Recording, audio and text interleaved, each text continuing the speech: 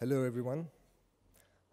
I'm honored to be here today to present the 2019 Geneva Summit International Women's Rights Award. This year, the 25 human rights groups that sponsor the Geneva Summit have chosen to recognize the extraordinary effort of Somali-born social activist Nimco Ali, a leading advocate for the global eradication of female genital mutilation known as FGM. 3 million girls across the globe are estimated to undergo FGM every year, mostly in African countries. In 2010, Nimco Ali co-founded Daughters of Eve, a survivor-led organization that works to protect girls and young women at risk of FGM. Mrs. Ali herself is a survivor of FGM. She was subjected to the procedure at the age of 7. A few years later, she had to undergo reconstructive surgery after being rushed to hospital with kidney failure, an event that nearly killed her. Today, Mrs. Ali is a prominent social activist.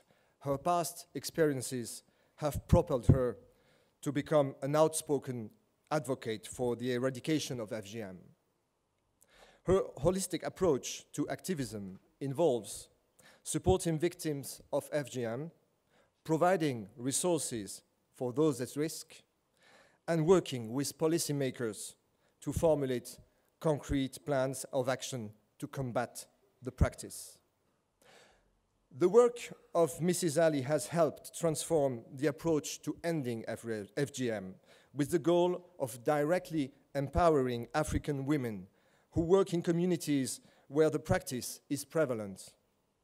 By empowering and funding African women who are exposed to different realities on the ground, she works to ensure that activism to end FGM has a truly tangible impact for those who need it most. Through her ceaseless efforts, Mrs. Ali empowers women all around the world by illuminating the importance of gender-based violence with the broader context of gender inequality. As she has said, I quote, "Ending FGM is key to us achieving a world where all are free. While girls are at risk, our world can never prosper."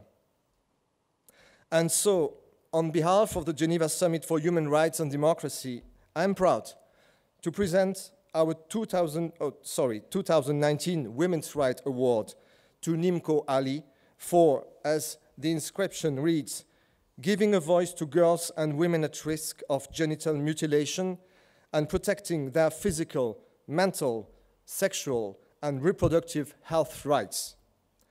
Mrs. Ali, please come forward to receive your award.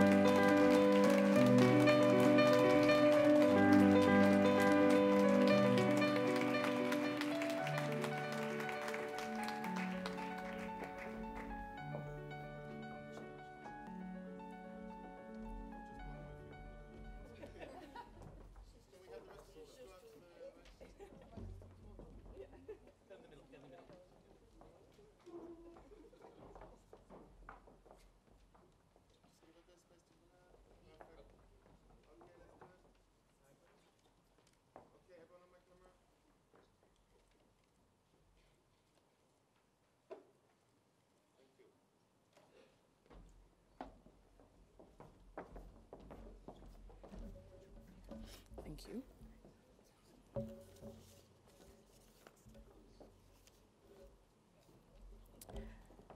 I start that? Okay. Thank you very much. I'm incredibly honored to be receiving this award, and ultimately I want to say that this is on behalf of the African women who are risking their lives on a day-to-day basis to end FGM, and ultimately the African women who came before me and gave me the platform in order to push these things forward. Sorry, sorry, she's gone. My name is Nimco Ali, and I'm one of the 200 million women globally living with the consequences of FGM. As brutal as the act is, it's also very organized. The key reason to why I started my activism was just to change one word. I sat in meeting rooms, I sat in committee rooms, and I sat in forums where everybody kept on talking about eradicating FGM as though it was some kind of virus. Through my own experience, I knew that FGM was organized, and I knew that a lot of people benefited from it. So I started Daughters of Eve with 2 other survivors in order for us to understand that FGM was a form of violence against women and girls. For thousands of years, women on the African continent, parts of the Middle East, and India have suffered the silent gender genocide, as I like to call it. In the Middle East, silent genocide. In the name of honor and culture, this was dismissed. There is no honor in the mutilation of girls, and there is no culture about the denial of the basic human rights of children. FGM was meant to break me. I was meant to be scared and, after I was cut. I was meant to behave, and I was meant to stay in my corner. But as we know, well-behaved women seldom make history. The international community for too long has seen the issues like FGM and child marriage as something that is due to ignorance and not the slow gender genocide, as I said.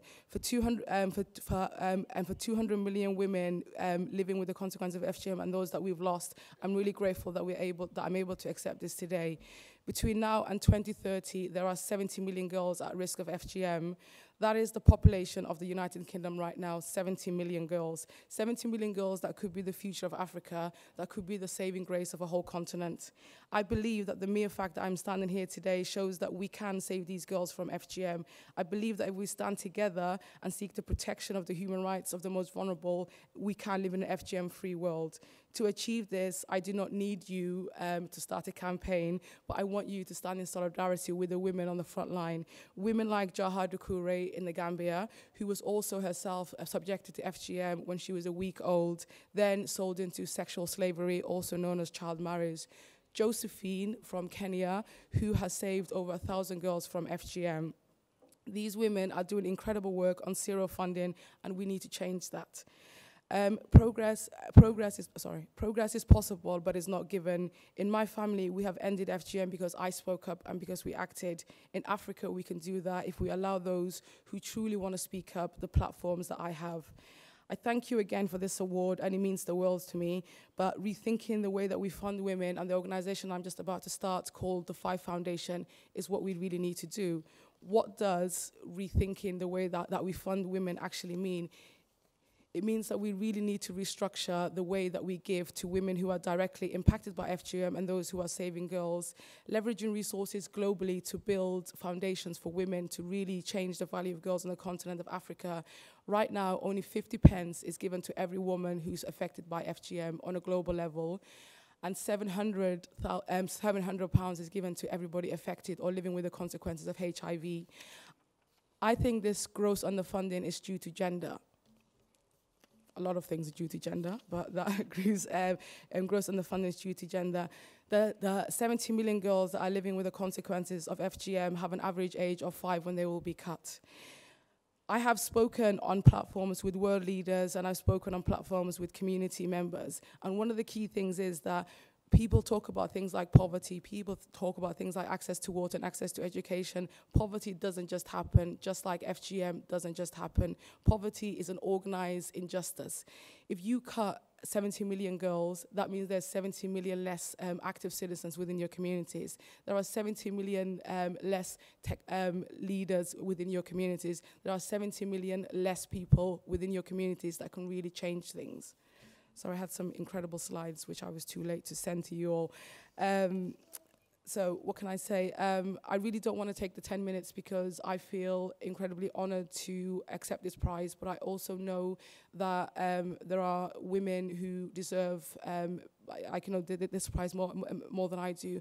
And I want to just tell you one story from 45 years ago about a woman called Edna Aden, who is one of my greatest heroes. She's a Somaliland activist, and she in the late 70s and early 80s, stood outside the UN High Commission in New York in order to lobby the men inside to say that FGM was a human right violation. FGM was seen as a health issue, which was defined by the World Health Organization as the non-medical cutting of the female anatomy.